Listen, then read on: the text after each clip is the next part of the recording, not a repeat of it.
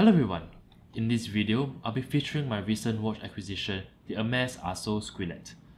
I hope I'm pronouncing that correctly.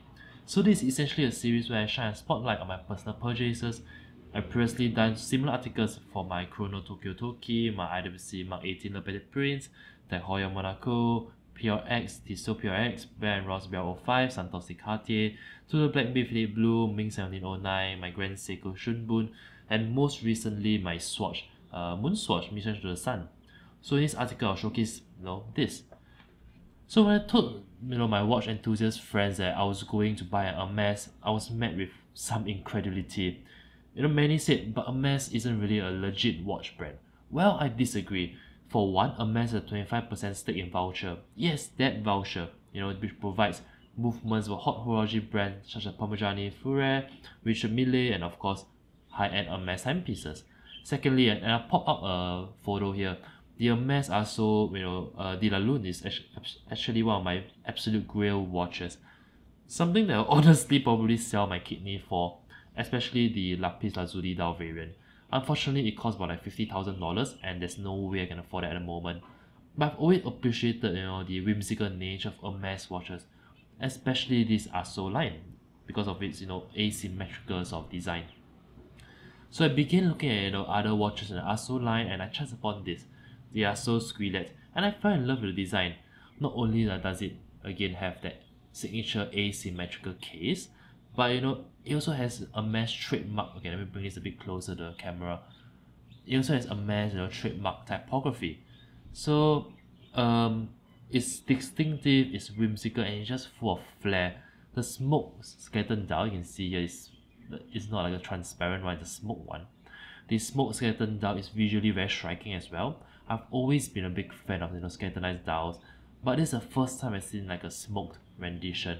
So it gives the watch like a bit of mystery and sophistication, and I find it absolutely very attractive. Critics will then, however, point to this, which is a Celita sort of movement within. So okay, I guess you can see that the Celita movement within this Hermes Arceau watch is proof that Hermes isn't really a proper watchmaker. Why I prefer like an in-house washer movement, of course. Is that a deal breaker? I don't think so. For one, as you can see here, let me bring it a bit closer. Let me see the rotor can turn a bit. There you go.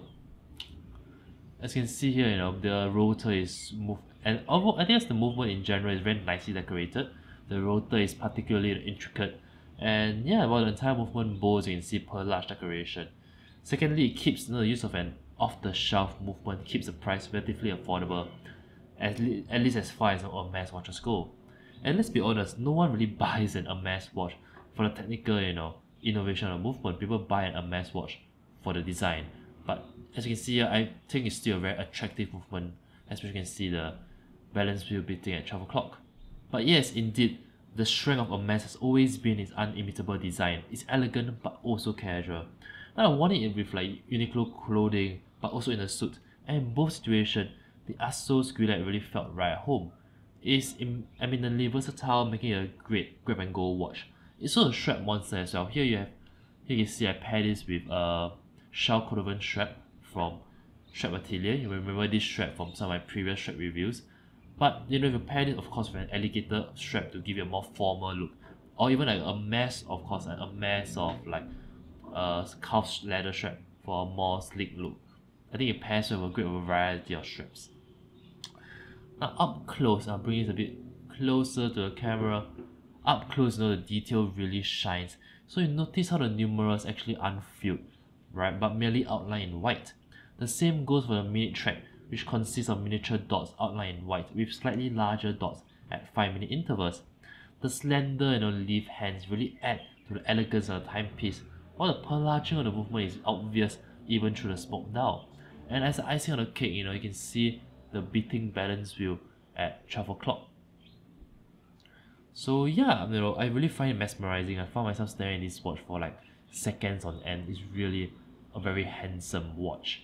It reinforces my love for skeletonized watches, and I always wonder why it took me so long to add one to my personal collection. So this is actually my first skeleton watch in my watch collection. I'm very excited. Okay, let me now put this on the wrist and show you guys how it wears. Alright, 3, 2, 1. You can see, it wears very nicely on my 6.5, 7-inch wrist. So yeah, when I first started out on my watch collecting journey, I have to admit I was a bit of a watch snob. I would look for qualities like in-house movement, brand heritage, resale value, and things like that. As time passed, I found that I simply bought what I actually like instead of what looks good on paper, what YouTubers or watch journalists are championing. In fact, I realized I developed a liking for unpopular watches, so to speak. Sure, a Rolex Submariner ticks all the boxes, but every Tom, Dick and Harry has one. Now, I'm not saying that the Hermes Arceau Squelette is a better watch than a Rolex Sub, but it's certainly something different. And sometimes that makes all the difference. After all, who wants to wear something that everybody else has? Okay, so that rounds up this little hands-on video on the Hermes Arceau Squelette. If you like the video, do give it a thumbs up. Do comment down below what you think of this Hermes watch. Will you buy an Hermes watch? I'm very interested to find out. As always, subscribe to the channel if you haven't yet. Share the video around if you like it. And I'll see you guys in my next video. Ciao!